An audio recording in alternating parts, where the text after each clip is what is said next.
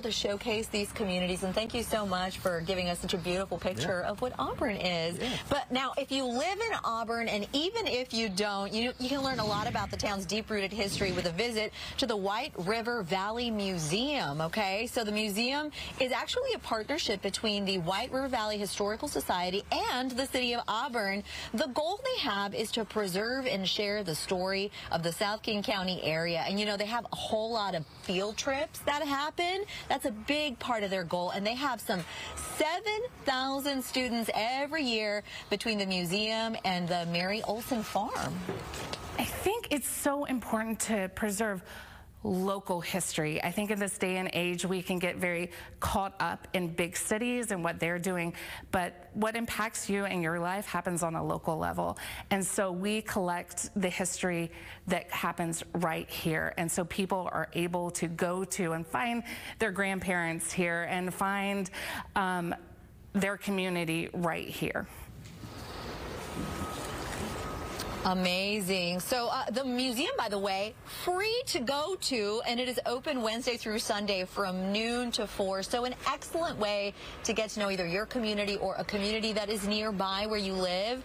And if you've been there before, that doesn't mean you can't go again, of course.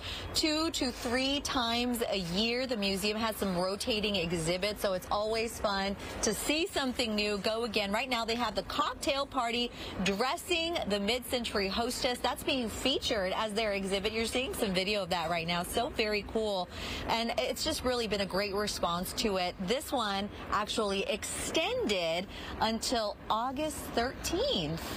And the museum's sister site is the iconic Mary Olson farm. It is a 67-acre property with a farmhouse.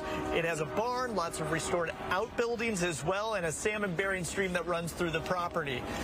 Now, its restored farm, it tells the story of the Olson family who moved there in the late 1890s. It's been said to look like 1902, and much like the museum, it also hosts a variety of groups.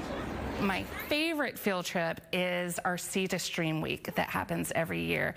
And that's a partnership between the Environmental Science Center out of Seahurst and Native educators from the Muckleshoot Indian tribe. And we teach about stream ecology, salmon habitats, native food pathways, and traditional fishing.